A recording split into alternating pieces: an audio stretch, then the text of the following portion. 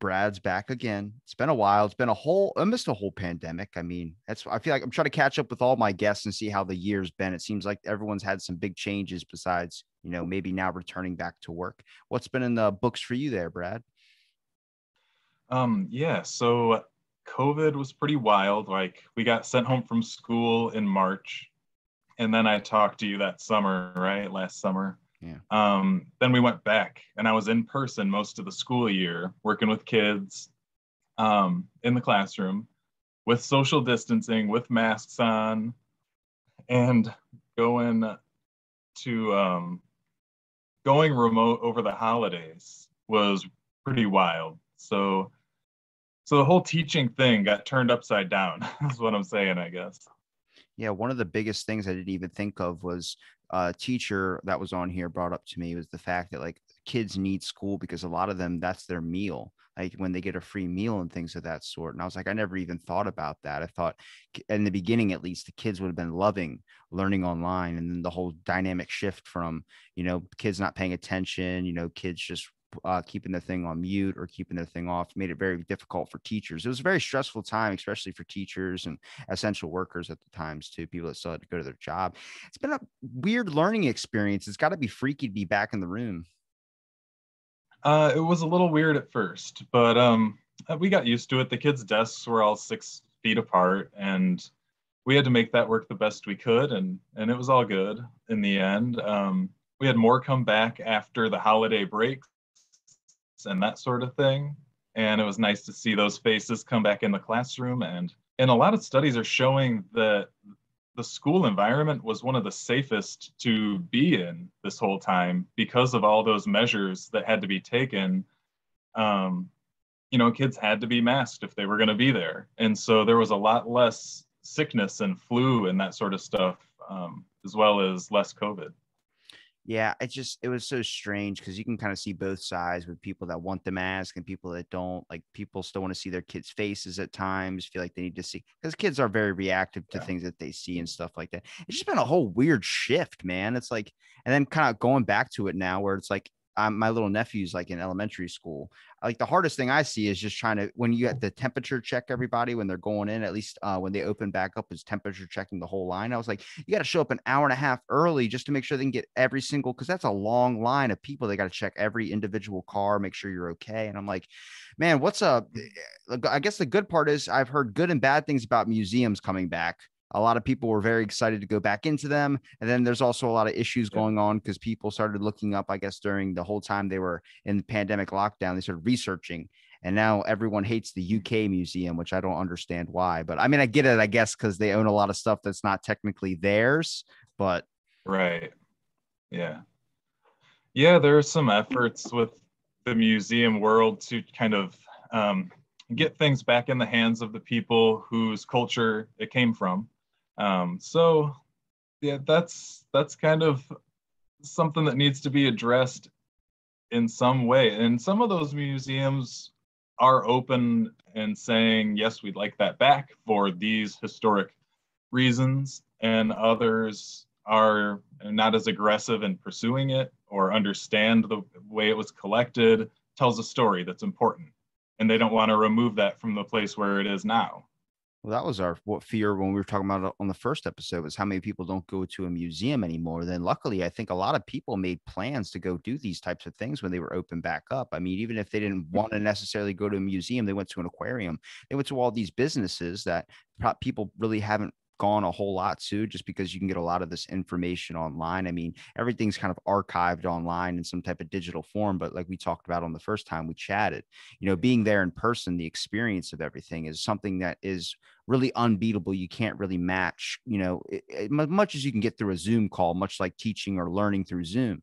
It's not the exact same as doing something if you're going to the actual place and learning it from the actual place it's coming from. Yeah, it is, I think, an added bonus to get to see those artifacts.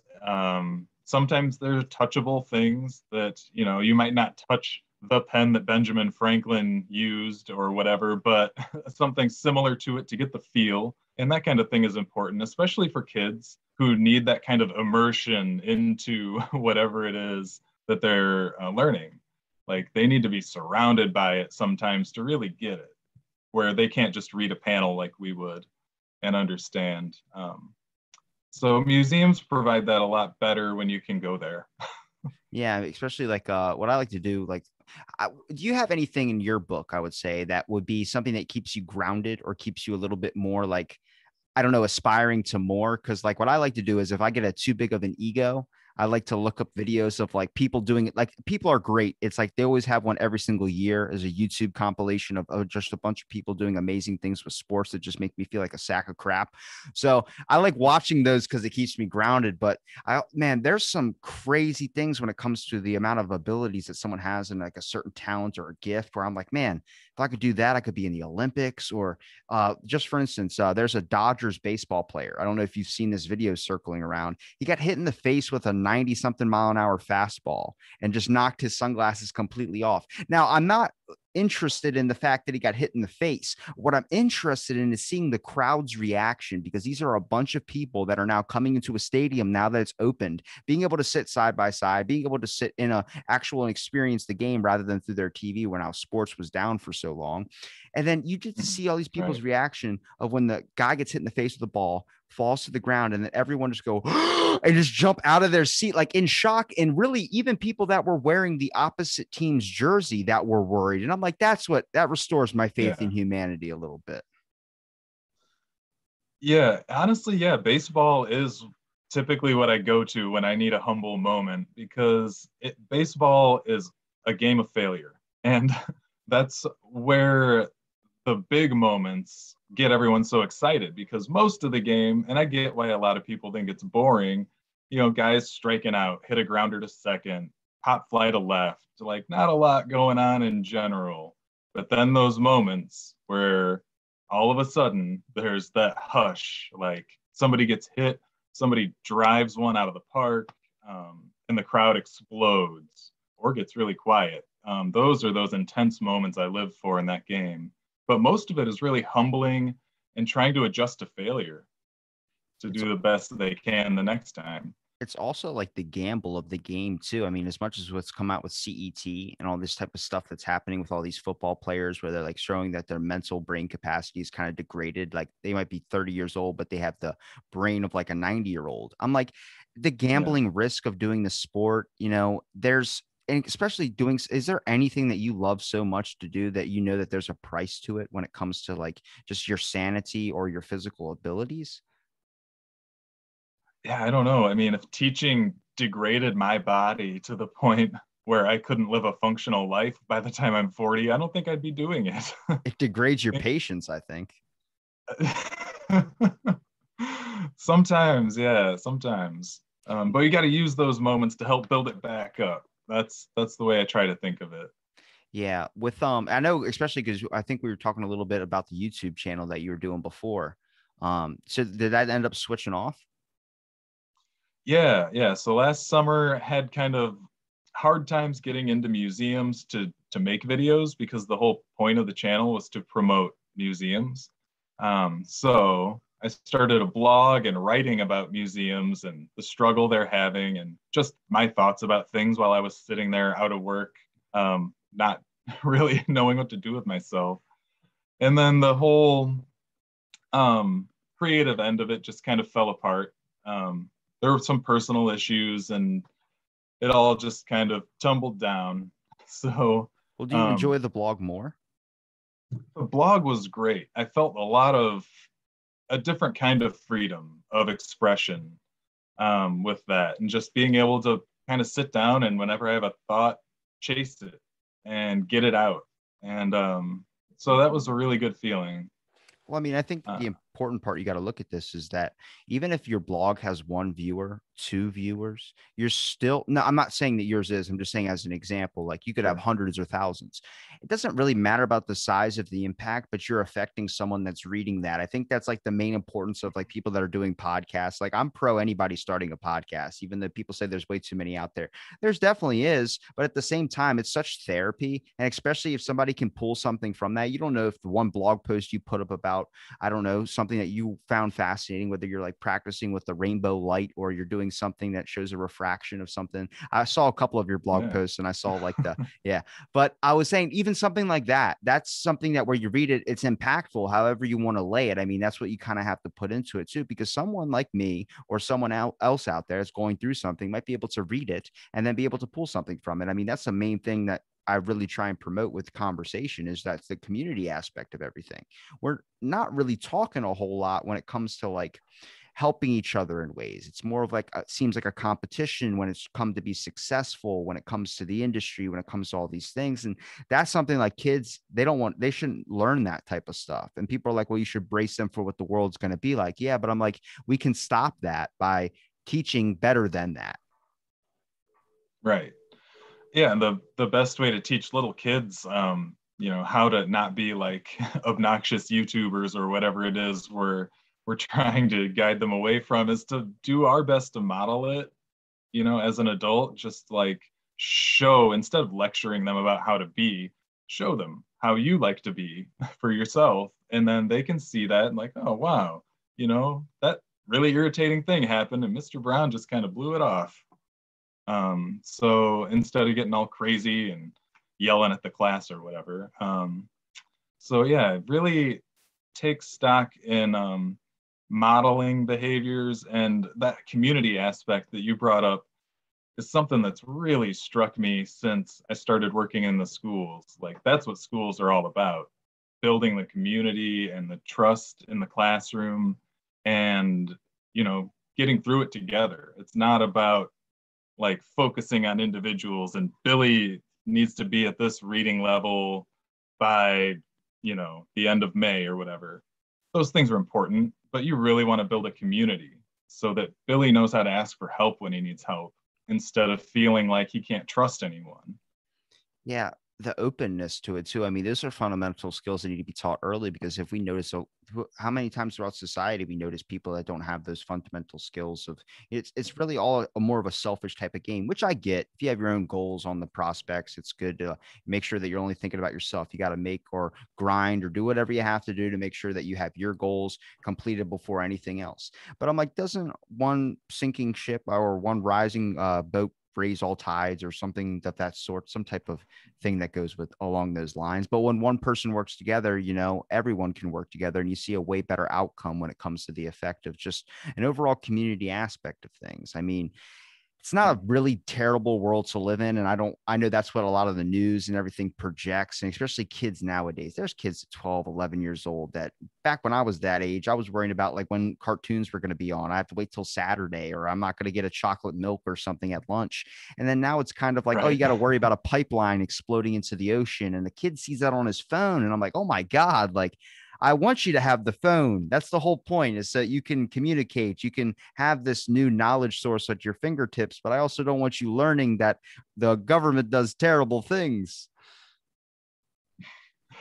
Yeah, that kind of more adult news type information is getting in the hands of kids a lot more readily. Like back when I was a kid, like my dad would watch Face the Nation on Sundays, and I still do. I love that show. But as a kid, I was just kind of like, I think it's time to go outside now. um, and maybe it would have been good for me to sit and try to absorb like what was happening, but it just wasn't like impressed upon me at a young age like I see a lot of people doing now. It'll be interesting to see how that plays out like 10, 20 years, what this generation that's in elementary school right now will come up doing and thinking about the world. I think it's interesting because as much as I say I might have a problem with the educational system, I noticed it's gotten a lot better from when I was in, at least when I was in school. When I was in school, they didn't really know what ADHD was. Like when I was in elementary school, so it was just easier to put me in a Right. room and then just kind of put a notebook in front of me and tell me, here's just draw or do whatever until school's over with. I mean, one time they forgot to give me lunch and they were like, they'd come in, they'd sit next to you and they'd be like, hey, we're sorry we didn't give you lunch, but here's this. And they wanted to make sure I wasn't going to tell my parents because I was a young kid. So they didn't want me to tell my parents what happened. Like I missed lunch or something. So they gave me a snack at the end, Yeah. talked to me for 10, 15 minutes, and then let me finally go. I totally spaced out Okay. about it. I'm a kid already worrying about other things. But the education system now, there's meditation classes that people are doing instead of recess sometimes to help a kid calm down. I mean, more one-on-one, especially nowadays with classrooms needing Hmm. 6 feet. Now kids are a little bit smaller to a class, which makes it a bigger workload on teachers, but it also gives some more individual timing as well too, which I think is prime importance. But I think the main curve that's going to be the new age of education in a way is kind of like video games with the whole aspect. I know we talked about like simulation, like VR kind of taking a new form. I think we're taking a switch Yeah. from that. And Assassin's Creed, I got my interest into history or anything just by playing those games. I decided to go look up the information for myself. But there's a new show on Netflix, and it's like the original American series. So it's George Washington, it's John Adams, but it's a cartoon like Rick and Morty style. And it's the same humor Okay. as Rick and Morty. I'm like, it might not be literal, like John Adams is drinking beer and he's shooting off fireworks out of a giant cannon and he's blowing up the sky. He's like, yeah, bro. Yeah, bro. He keeps saying that. It's not real, obviously, like real history, but it has bits and pieces that's going to cause a kid to be like, is this what it is about? And then when they're reading it, they can remember that as they read it and actually soak in information easier. So it's a weird, like sleight of hand, like curve that you're seeing with like just information being soaked in. And I find it fascinating. Yeah, that was kind of the approach when I started the YouTube channel that we were talking about. And like the whole idea was it was called Uncrated because it came from a place of being in a museum where they get this exciting stuff in big crates normally. But that didn't really land with a lot of people, understandably. I get it. But the whole idea was create an adventure in your community, in your neighborhood, or go out to a museum and create an adventure to add to that supplemental, whatever it is that you're learning in school. Supplement that with something that you're creating or seeing in a different way, you know. So, and then, the type of humor that we wrote into a lot of that stuff was sometimes we questioned whether kids would get it or want to watch it. But it was always different, like taking a straight on approach, like we did a video about prohibition. Not a lot of kids know what that is, but we went to an event, got immersed into it, and then took our little slant and like, and here's some weirdo jokes that we made. Like doing a dance from the 20s. We taped the puppet's feet to my feet, and here I am dancing with the puppet. And but kids are learning about traditional dances. I mean, that's the hope anyway. I think when you Um, create content, it's strange because what you intend to create it for never is the audience that you suspected to get. When I started this show, obviously it was just conversation. Whoever wanted to listen is available to, but I expected somebody like younger to watch it or something like that, like my age, not mhm, like my audience now. When I check it, it's people from 35 to 50 that listen to the show as the primary audience. And I'm like, there are adult okay. people that are just interested in, different conversations with different like scientists, researchers, or just average people from another place that they've never explored before. It's more, I think they enjoy the conversational style. And I'm like, that I didn't expect that audience. It's like for Joe Rogan, his large part of his audience is men. And that seems like stereotypical for that, but that wasn't his intent Mm, to get every single, like 70% is all men. It was supposed to be something completely different. Jordan Peterson's book about the 10 steps or something like that, his large audience is women that buys the book. Like 90 mm, something percent buys the book that's women. And he goes, I didn't intend that to happen, but it's kind of like the title is fit for a man. And but women buy it because they want to know more about men, how they think, how they go. It's like an unintended cause or an effect.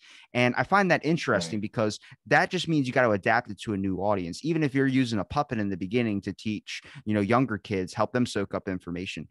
Also, like sticking to the PC, the no cursing, the none of that, it's got to adapt to a new form. We're not really cookie cutter as we used to be back in like the 20s and 50s when someone would say, gosh darn it. And then they would like, after they bump their knee. No, most of the time it's a curse word that comes out and it just adapts because the kids are, their shows are playing that now too. Back in the day in Yeah. movies, you could never have anybody do nudity scenes unless it was a rated R movie. PG-13, they can drop 2 F words, and that's the max that they get because they know kids are already hearing it. You kind of have to adapt it to a new form. The no cursing thing, the action thing, kids want to see that type of stuff because they're used to seeing it everywhere else.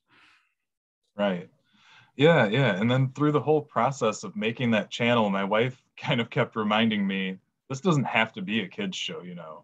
Like ease off of that whenever you feel like you have to be a certain way because you want it to be a kids show. There's no reason it has to be. So that helped a lot. And that's helping a lot with developing this new idea that's more like sketch comedy Oh, you that got to pitch it teaches. to me right, dude. Hold on. Don't just toss it out. Pitch it to me right. What is the show?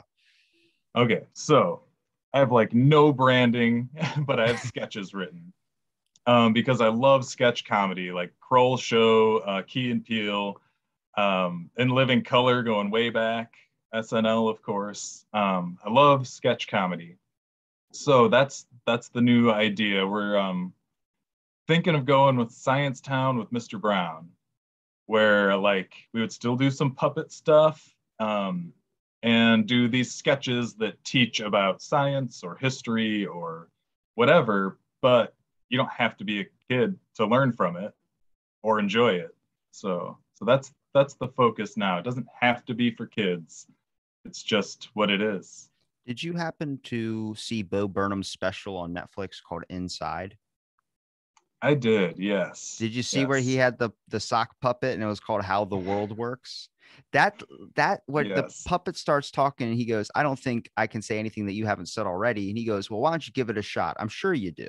And then he starts going, it's you're trying to remember that it's still him just speaking with his hand.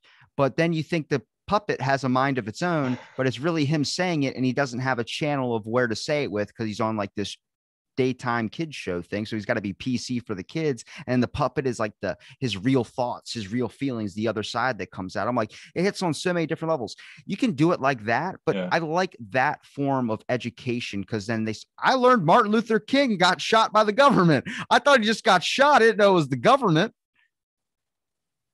Right. Yeah, yeah. I think really just being open to whoever, like you were saying, whoever might enjoy it is the approach I like to try and channel, just like make it accessible to people. And then it has my little weird twist and my brand of, you know, whatever I want to put into it. Like I love Tom Waits's music. Listen to Tom Waits a lot. That gravelly voice, just I don't know why, but it pulls me in. So I did a bit that was like an homage to Tom Waits in a video, which is obviously not going to be for an 8-year-old. So Yeah. no 8-year-olds are going to know who that is or know the sound or what I'm doing, but it looks funny. And so they might just laugh at it and be like, oh yeah, this is a cool part of this video. Have And then you older people will get it. So, have you ever thought about taking any of the stuff that you try and teach, find the actual videos, like, when teachers would play a video or documentary or something about the topic that they're learning? Have you ever thought about making it a reaction video? So you're in the corner of the screen while it's Huh. playing and then talking about it, but making it in a better form with your jokes, with your certain things to make kids be able to understand it easier. I mean, half of these nature Hmm. documentaries, if you're not laughing at the dude that's saying, in the pile of wubble, like he's doing that. If you're not laughing at that, they want someone that's going to be speaking to them like, all right, so what this guy is saying right here is that this is a giant glacier. So there was a glacial period, and then you just go off about it, or you can talk about Anne Frank, you can talk about something, but Hmm. you can do it in a better way that's going to actually soak up to a kids, especially if they're your students, for instance. If you're targeting them or if you're just targeting a broad audience of people, they just want to see something that's not the same boring, bland out. I mean, even when I watch a documentary about cults, it's about cults. You should be interested in cults. That's the craziest thing is people being convinced to do things because whatever would happen in their life. But even when you're watching the first like 10 minutes, you're like, oh my God, I watched the Bigfoot documentary they had on Netflix. What are we? The first hour is only entertaining because they introduce like well, it happened at 3 a.m. I saw Bigfoot and it was on a cannabis farm that I was illegally on. And you're like, what? What are you talking about? And then the first hour is just a guy showing you these giant nugs of weed that he has. And I'm like, this is like Huh. entertaining, but for me to get to this moment of the documentary, I had to sit through 20 minutes of explaining everything. And I need someone there that's keeping my attention because I'm gone like that. Yeah. Yeah, and that's where I think that having like a shorter form approach, having like 5 minutes or less to do a sketch to teach a thing, and then move on to the next thing, move on to the next thing. That's where my mind is at right now. But I like that whole like mystery science theater kind of approach to to doing a watching like a serious nature video and then commenting on it, correcting it, cracking some jokes.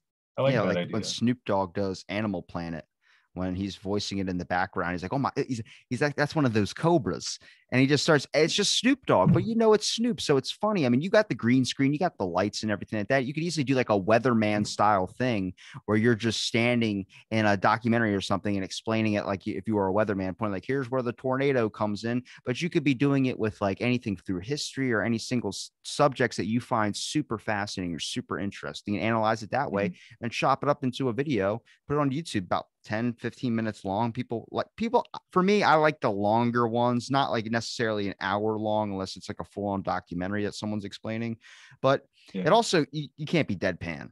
Bro, I've seen too many YouTube videos right. where the guy's like, and then there was this that happened. I'm like, what are we watching? I feel like he's just sucked my soul out through the YouTube video.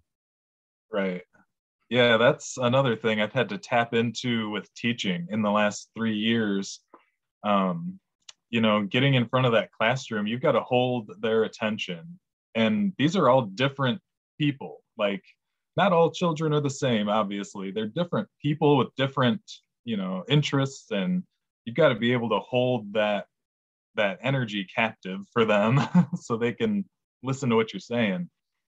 And you can't just be up there like Ben Stein in Ferris Bueller's Day Off, Yeah. Bueller, Bueller. Like, I can't imagine teaching like that. So you kind of got to have a knack as a performer to really engage kids in their education. It's also, I think we talked about the first time was that how hard it is to be a teacher. The credit I give teachers is the aspect of making sure that you can teach new kids every single year, knowing that all these information that you just put into their minds is now going on to a different person and you have to restart the whole process of everything.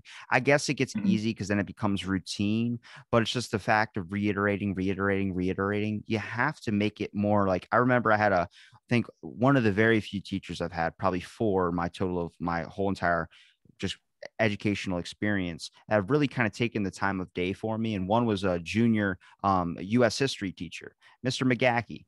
Called me R&R, Okay. rest and relaxation. Those are my initials. He'd call me that, but he would Yeah. make it fun. And I'm like, how do you do this like every day? And how do you do this every year with the same batch of kids? And he goes, that's what you got to do. You got to keep changing it up. Some days I have my bad days, but I come in, I make sure I can still get the stuff taught, but I can make it fun and interesting where I change it up so I don't feel like I'm stuck in a rut. And I'm like, that's Yeah. so true. People don't even think about that. They just think, oh, you get paid to be a teacher and do this. I'm like, well, that's how you end up with teachers that just want to sit and then click a bunch of stuff and just have you watch a screen all day because I get it. It gets difficult at times. It's got to change it up. There are Mhm. some episodes, if I'm doing the same, that's why I try and change it up on my show. If I have a cult person on, I need to talk to an anti-cult person. And I need to talk to a religious person. I need to keep changing up and dip to all sides of the pool. So I'm not just feeling like I'm only sticking to a show that talks about 1980 Furbies. And I'm like, I'm not doing that at all.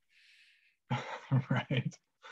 Yeah, yeah, and the beauty with teaching to me, I mean, I'm still fresh and new at it, but what helps keep me going into the year with a good vibe is that we might be teaching the same content that I worked with last year, but I have all these different kids, and they're going to pick up on different aspects of it. They'll have different opinions about it, different things to share about it, different questions they want to explore. And so that is going to keep the teachers on their toes as long as they're up for it.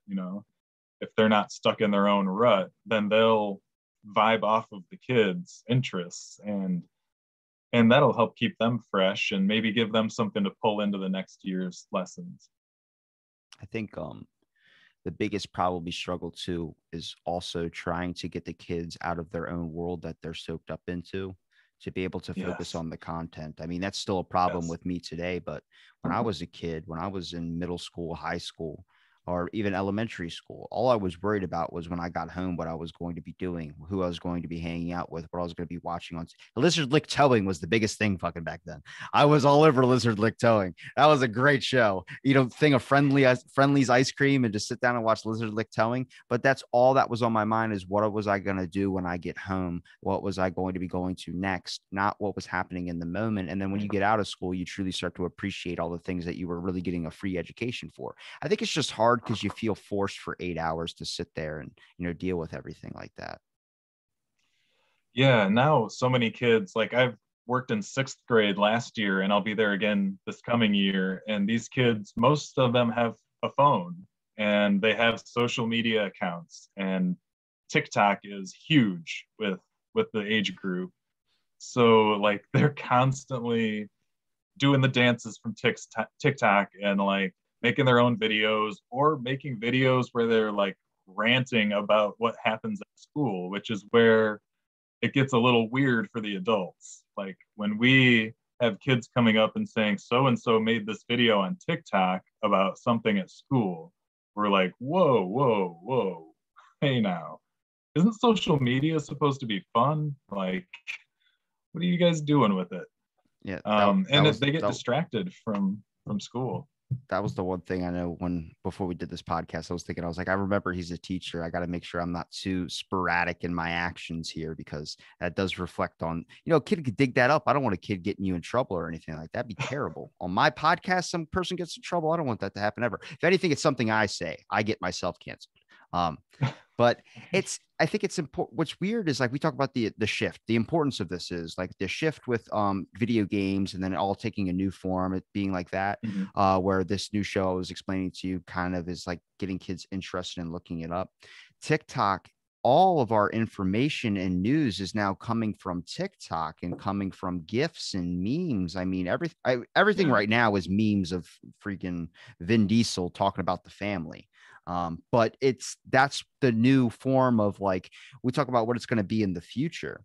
Conversations not through individual handshakes and talking to someone and going on a date that way by meeting someone. It's now either online. Every conversation is kind of moved to text, or now it's moved to a Zoom platform, or it's moved to some type of virtual thing.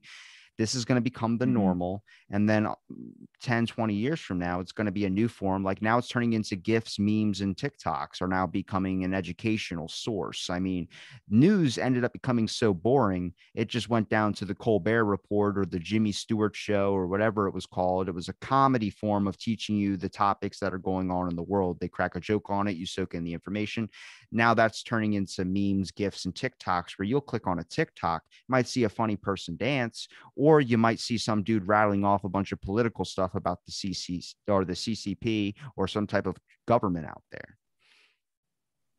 Right, right. So that's an aspect of TikTok I didn't pick up on right away, but again, my wife coming through with the information and showing me like all these science people on TikTok, getting as much information into a minute as they can. And so that's definitely something that I want to try to work on for the next phase of my like YouTube outreach bug that I have, where I have to just get these ideas out. I think some of them would be really good for TikTok, and hopefully help give more positive stuff out there, and maybe give me a more positive vibe about it. I don't know. It's definitely a new form, not only of entertainment, but a new form of a creative outlet for a lot of people. I mean, back when podcasting Mhm. was super big, like about a year ago when we talked, it was huge, well, at least a lot bigger than it was now. Now it's kind of like dwindling off. People's shows are kind of stopping in a way, and then people are moving on to other things. It seems like the trend is kind of flipped off of it onto something else. And I look at it like it just depends on what, like we talk about the sports thing, for instance. Imagine being so good at a sport, knowing that there's going to be an injury. Imagine you're good Mhm. at doing something creative by talking or having fun or just trying to get your own thoughts out there as well, too. don't move on because the trend changes. You think the trend always stays on baseball or golf? The people that are in golf aren't doing it for the fame. You could walk right by them in a store, not even know their name unless it's Tiger Woods because of the stuff that happened with him. But a regular Right. golfer doesn't care about that. They love it for the thing of the game of it. There's more commitment to it when you actually care about what you're doing, when you're crafting out a bit or if you're teaching. You don't get into it Mhm. for the money. You do it because you care about the thing that you're doing. Right.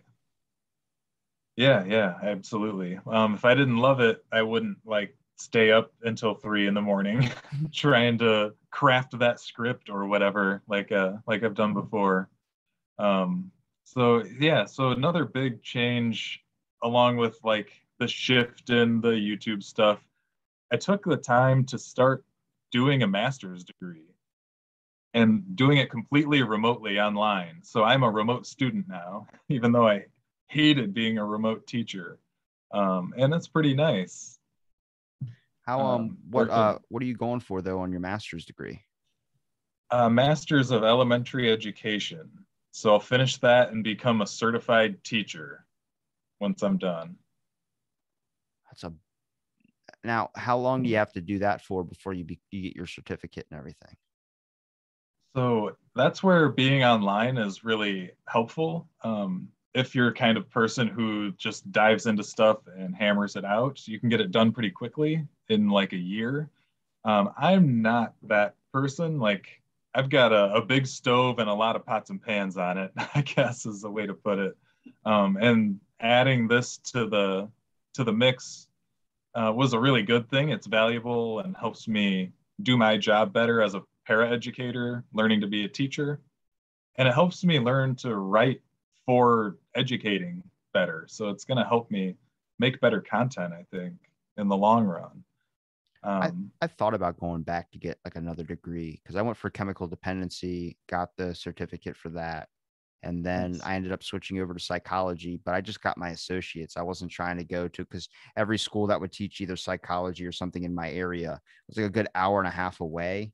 Is like the nearest Mm, university to be able to do so. And I was like, I cut my I guess whatever the associate's degree in half by just taking 6 or 7 classes online and then going to school for 2 of them, the ones that you couldn't do online. I thought about mm. going back to see like, hey, if I'm killing time and stuff too, but it's so hard to get a job when it comes to even if you're trying to go for that specific thing that you're going for. I talk to so many academics that they have their master's degree and they're still looking for a place. I've talked to astrophysicists that's Mhm. still looking for new jobs and stuff like that. It's just the trend is so quick and changing. Nothing's solidified with a degree anymore. Yeah, yeah, that's definitely the case. And now in teaching, they're saying if you go into teaching and you don't work towards or already have a master's degree, then you got to get on it because it's going to help boost your pay and boost, your credibility and your abilities just by going through the coursework and learning more about the craft.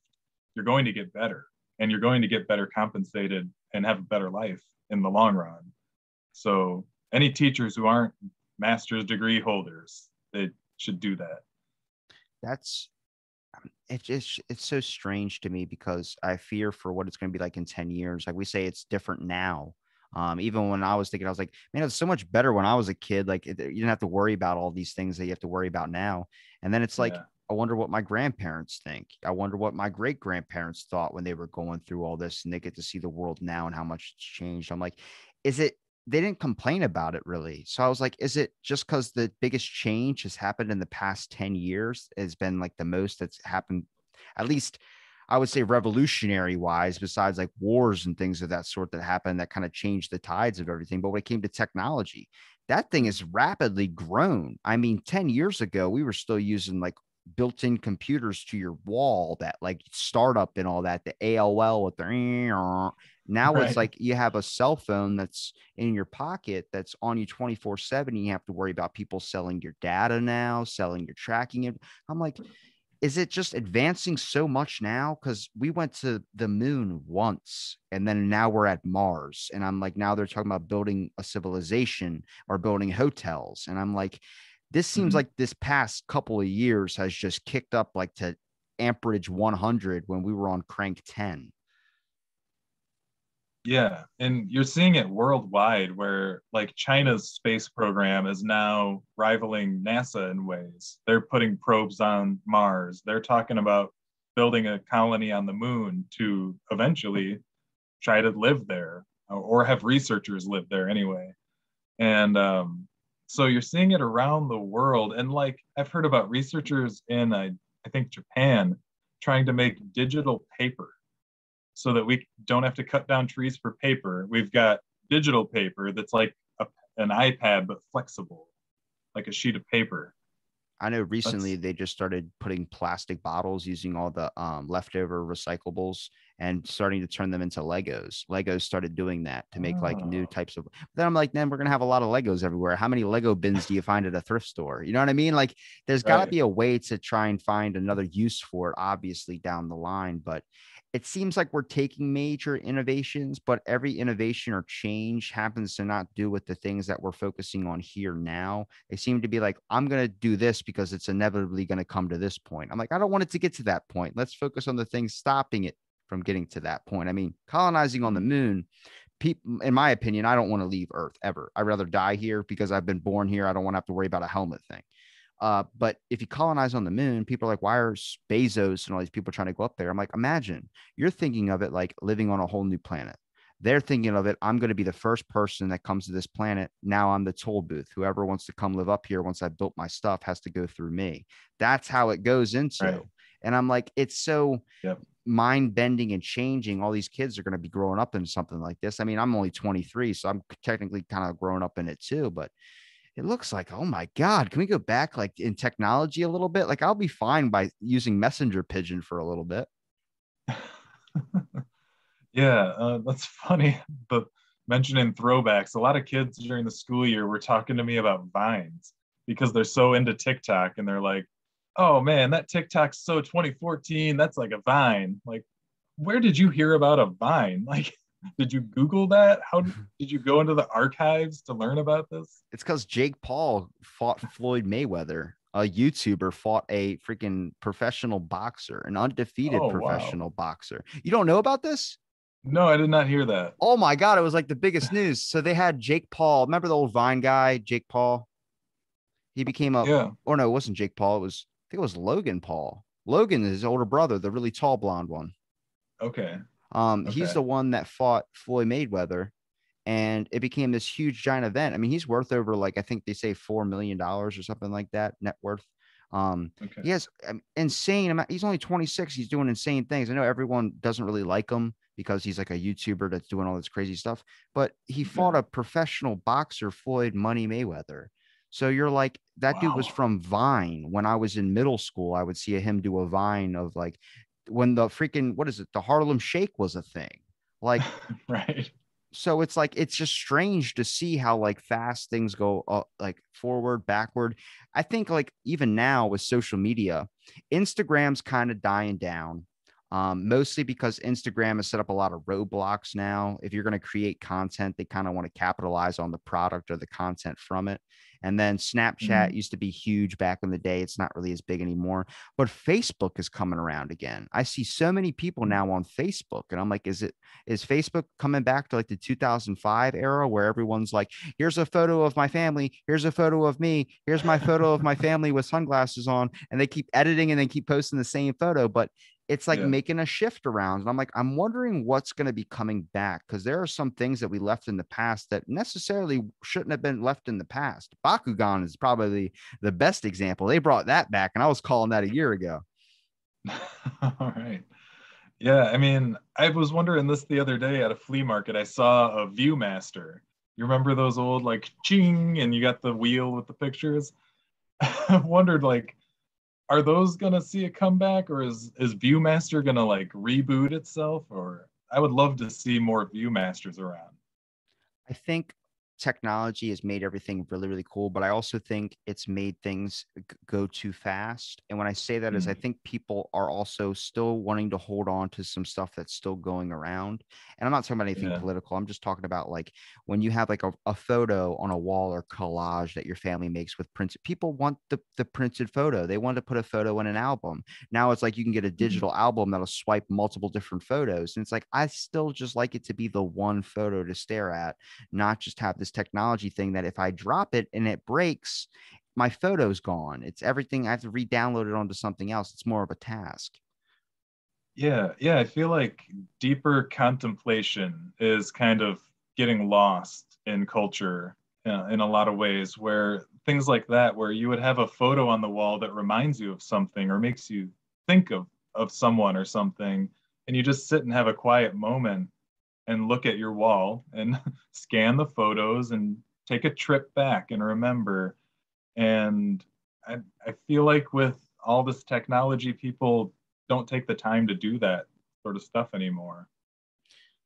Um, is it a contemplationist or contemplationism or something like that? It's like a class of people that just sit and kind of contemplate a question or it's like I saw it on I wish I could remember the name of it because it was talking about different types of like thought processes, and it's like a contemplationist or something, and it was a picture of the thinker, and it's just Mm, someone that always brings up a perspective that's not there. So if someone wants to build something and they just go, well, what about if it affects this? And it's like that second voice. And it's like a group of mhm. people. And apparently it's like being like it's like a party, like a Democrat or a Republican, but it's a contemplationist, and it's a different type of Okay, school of thought. And basically, like everyone's like, nobody likes that person because they're always butting in and they're always bringing an opinion. They never want to do anything. I'm like, or are they just thinking about a critical answer? Because how many people do something without thinking about it? right. Yeah, I think allowing things to kind of stew, like ideas to sit and kind of smolder for a while, is a valuable way to spend time on your ideas. You gotta second guess yourself a little bit Like at just to 3 make a.m. sure. when you're making a comedy bit, it might sound really good, but you know not to publish it until the next day when you can relook over it. I've had that happen multiple Yes. times. Yeah, yeah, exactly. And just contemplating and reflecting on your life and the lives of or experiences of your family and friends, and really soak in the value that those people provide to you and that your past provides to you as you go into your future. I Yeah. wonder if with the technology shift, if kids are being less apt, I would say, to worry about what other people think of them, or is it getting worse? Because I remember when I was a kid and social media was becoming super popular, started becoming like this huge thing that everyone's talking about. You got to get on Facebook. You got to get on this. And it's like, that was the biggest fear was like, don't post something stupid. Don't do something crazy. Don't put anything that's going to make me look bad or people around me look bad that I'm friends with. Don't get made fun of at this. I wonder if it's like that now, or now it seems like if you push the boundary, if you take the shot, if you act reckless, if you do whatever, not caring what anybody else thinks, are you going to end up being more successful? Because how many times have your own thoughts about what someone else is going to think of you held you back from doing something? Yeah. Yeah. From what I've seen with kids in like the fifth and sixth grade level, they're already kind of hyped up about what everyone thinks about them, and their universe is a little egocentric, not really by any fault of their own. It's just how their brains work. So they're already concerned. Like before social media, when I was their age, I was like, I remember feeling those things like, oh man, if I wear this, I'm gonna hear about it the next day or whatever. Um, but that was always kind of blown out of proportion in my own mind, which I try to share with these kids now. Like, even though you're online, you might post a stupid video, you can delete it. And you can also post one that's better, you know, just do something better. If you did something you didn't like, move on, learn, be better. There's always a chance to move on and be better. I think, especially when they say the internet's forever, probably if you deleted it, it gets stored somewhere. But I think people Yeah, care yeah, too much, especially that moment. You're really contemplating and trying to decipher who you are as who you are going to be. And then yeah. I think you do that throughout your whole entire life. I don't think you ever figure out who you're going to be. I think you're constantly on a journey of trying to unravel that mystery until the very end. But when you get Hmm. older, it's less impactful into your mind as it is when you're a kid and you're worried about popularity, you're worried about fighting, you're worried about all these Right. types of things that impact you because you're around all these people 24/7 usually when you're at school or when you for the next 15 or so years you're in school. When you Yeah. become an adult and you get out of school and you're like, I miss it so much. It's graduation goggles. You don't necessarily miss it. You just miss the fact that you used to see these people every day and now you rarely see them. I mean, when you get older, you start to realize, like, even I'm in my 20s, but there's probably 15 to 30 kids that were in my graduating class that are dead. So it's like you really kind of examine just the aspect of like, what was I so worried about with this person? What was I so worried about with this? And it hits this level where you start to understand, like, if someone throws a jab at you on social media, if someone does any of this stuff, why do you care? You don't care Hmm. because nobody can. The biggest enemy is the one inside of your own head. And I think kids are going to end up, you learn that when you become an Absolutely. adult, because I think my biggest issue with like parents, for instance, is I don't think you should ever tell your kid they can be president or they can be astronaut. And when I say that is, just say they can be whatever they want to be, because when you Hmm. say you can be a president, you can be an astronaut, and they turn 30 years old and they're working for an electrical company, they're not exactly the happiest with how their life turned out when they get so built up with specific jobs. Just say you can be anything Yeah. because it leaves a free range of motion for them to decipher out and find what they want to be. Yeah. Yeah. And I would tag onto that parents would serve their kids and their community well by like trying to lay the groundwork for that. It's great to encourage them and say, you can be whatever you want as long as you work hard, but to really help them find the things to build that up from a young age. Like, look, you can go volunteer at this place when you're this old, and you can learn how to do the work of that job. So then they have some experience before they're out of high school and they have a better idea of what they actually want to do with themselves. Because some kids may not want to go to college. They may be told you could be anything you want, and they think, well, I want to be. I mean, I grew up in a family of farmers, maybe. I want to be a farmer. And because of their family knowledge, they may not need much college for that. And that would be good to know before you go out and get a 4 year degree. Yeah, So helping provide that pathway so they know the steps to properly take toward that goal would be the next level of parenting. yeah, the key to survive is kind of a tricky one, or the key to what you would call successful. I consider Hmm. successful if you wake up out of bed and you don't hate what you're doing. You don't hate what life that you're in. If you can look in the mirror and smile, if you can look in the mirror and do those types of things, I don't think you need Jake Paul money.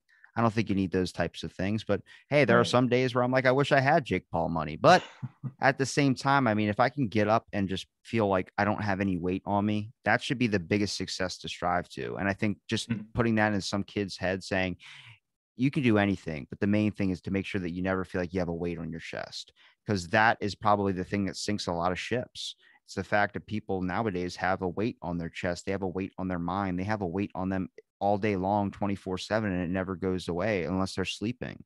And even then, when they wake up, they still got it there. It doesn't go away. It just, you don't feel it when you sleep. And Right. that's just a plagued map to lay in bed all day long and never want to explore what the world has to offer. Yeah. Yeah, and things like that are kind of grabbing kids, like we were talking about with the TikToks and all the social media excitement that they drum up. That's kind of a distraction to them. We've got to like hammer home to them that there's no shame in being wrong. Being wrong or doing something that you feel like is foolish is an opportunity to learn. And people may not forget about it. The internet may never forget, but that doesn't stop you from moving on, you know, and you can use that as a lesson and try not to let it keep you in bed all day. Yeah. I mean, yeah, that's just That's a tough one. I hope hopefully that'd be a better roadmap or something for kids to be able to figure out rather than just people saying it like in a motivational type way. But it's a Right. real thing that's going on too, is kids trying to find out who they are. And I think everyone's still in that journey. But if we find a Oh yeah. process or a better method where people can worry less in just the slightest of ways, and it seems like social media is like the main one for a lot of people. We can Yeah. make that easier, then I think you got a good start on something. Right. Yeah, we'll see how it all plays out. Well, Brad, you given me enough of your time, man. Is there any place people can find you? Have you started the comedy sketches yet? Is there a channel for it? There is not. I have like nothing official. I just have sketches written in my notebook. Okay, that's a good process So though. so Um, yeah, for now, there's the old uncrated on YouTube is always going to be there, and the blog on the Wix website is always going to be there. And I'm looking to post a story that I had written last year about the whole uncrated journey. So there will be something newish popping up over there. you should are you gonna switch the channel over, the uncrated channel over to a new channel when you get the comedy bits? I think I'll just start totally fresh, totally new thing. Yeah. Okay. Okay. Keep the videos up for everyone else that wants to watch them. See how watch it. They might be popular in a year from now. That's the funny thing about like the whole trend thing is next thing you know, it becomes super popular out of randomness. Yeah, yeah, that would be cool. But I'll make sure I link everything in the description, Brad. You've given me enough of your time. Is there anything you want to end on? Oh man. Last words. I'm putting it to you. Last words. I'm real hung up on this lately, like before today and everything, but mistakes are learning opportunities. I just got to say it again. Like I'm rewatching the Hobbit movies and seeing all the mistakes that they're making, and it all leads towards something bigger in the end. You just, keep your focus and do your best. Mistakes will come, you will learn, you will do better. I'm not a fan of the Hobbit or the Lord of the Rings, but in Lord of the Rings, or I don't know if it's Lord of the Rings or the Hobbit, Gandalf wipes his pipe with his beard. I didn't even notice it. I was like, oh my God, I totally glossed uh, over that. But he takes his little crusty beard and wipes off his pipe with it and then smokes out of it. I'm like, huh. that's so cringe. Yes. Yeah. I hope he's not passing that pipe around. Be a little weird to be in that circle. Well, thanks for listening to this episode Out of the Blank podcast. Stay tuned for next episode.